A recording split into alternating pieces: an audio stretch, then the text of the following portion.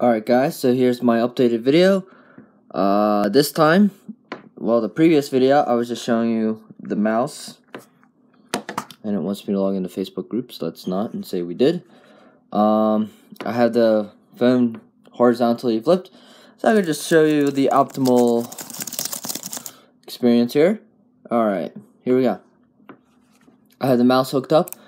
I basically use it as a regular PC, you know. So I'm gonna demonstrate to you the actual notepad. Alright, we'll just highlight all this, backspace. Alright, hello, my name is Victor. Boom, look at that. See if I can position this better so you can actually see me type. Alright, so I am making, it's kind of hard to like do this right here so you guys see making a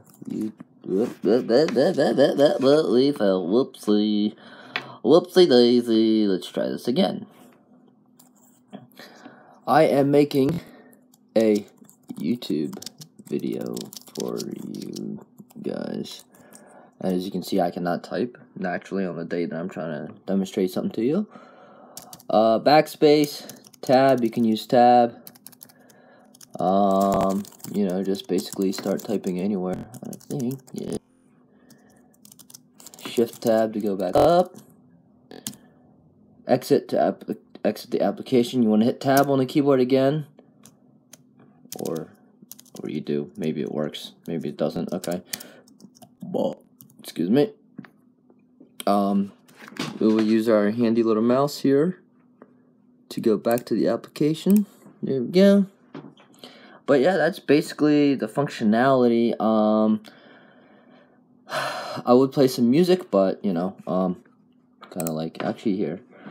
Let's go on YouTube. I'm gonna demonstrate, guys, to you that this for real works. Like the volume on this keyboard.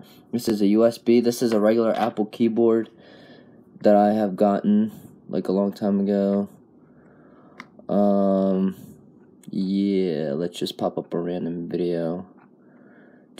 LGR Tactiles, you are the man. Alright, so as you can see my mouse cursor moving around. Oddware, okay. Over here we have the volume buttons. And it actually works. This thing could be Oddware. This is ridiculous. This is the Saytech heavy equipment. Pretty neat. The only thing I'm not really sure about is the actual battery usage. I think it takes up a little bit more battery usage than you would typically have if you were just using your phone on a normal kind of stance. But the only way I'm actually able to use this is via USB hub.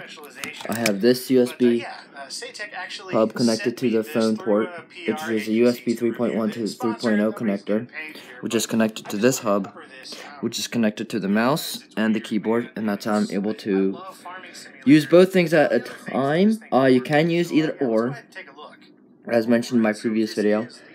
And so yeah, keyboard works. Let's see if the brightness works. Yeah, look at that.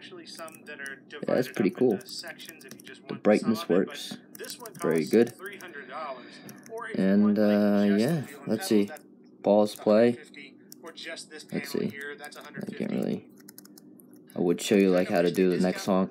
But yeah, that's pretty neat. I think it's just grab a, you know, if you have a phone, an Android phone that has an adapter. I have not tried it on an Apple device. I think it would probably freak out personally, but if you guys have one, try this at home. Try an Apple device at home, let me know. And you could probably actually, because I have a 4-port USB hub, I can probably just plug in one of these suckers and use it as like a storage device to transfer files that I have already on this device. I'm just gonna unlock it with the fingerprint that I have here. Yeah, come on, there we go. So yeah, let me know what you guys think in the description below. It's funny that we have a Apple keyboard running an Android device. But yeah, I think it's pretty cool. Just sit back and just watch it in theater mode, and this works with most Android applications. The other thing is, I just noticed that one is frozen. Okay, that was weird. Alright, we'll go back to the home screen. And yeah, use the scroll wheel to scroll in between things, pages and whatnot. Notifications on top. Okay, and hit escape to get out. And that's pretty much it. Let's see, keyboard, no. Every keyboard is different, of course. So if you have like a regular Microsoft keyboard, it has other options on there. I don't know what it does. I would have fun and explore. Yeah. So basically, my inspiration for this video was LGR Tech Tales. I seen him do like a video with the with like an old IBM keyboard. He plugged it in through a USB. And it was a USB to PS2 input, because that's what the keyboard had, was a PS2 input device plug-in, and that's how it worked. I'm not really sure about the actual power consumption. I bet I could probably just download an Android app and figure that out. I mean, it doesn't drain your battery like crazy, I don't think. The phone is a little warm, but I think it's just because I've been using it for a while. Other than that, I think it's a really cool concept. Oops, I'm about to spill my drink. And, yeah, I just like the fact that I can use a mouse, and this is my first time really trying it. I don't really use this on a day-to-day basis.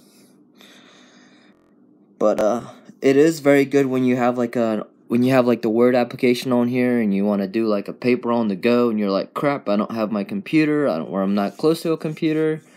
It's really good for that kind of stuff. Especially when you can just bring a full-size keyboard, throw it in the back of your car or whatever, or in your backpack, and you're good to go. So, and along with the mouse, might as well just come with a hub and use a mouse for it. So, yeah. And you can just use another USB device to store all your documents on there. Very convenient way to do mobile computing, rather than worrying to buy a laptop on the go if you're in an emergency situation. Bam. So, I don't really have a proper stand.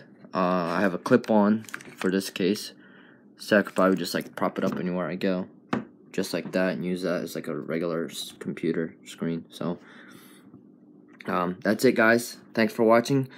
Comment below.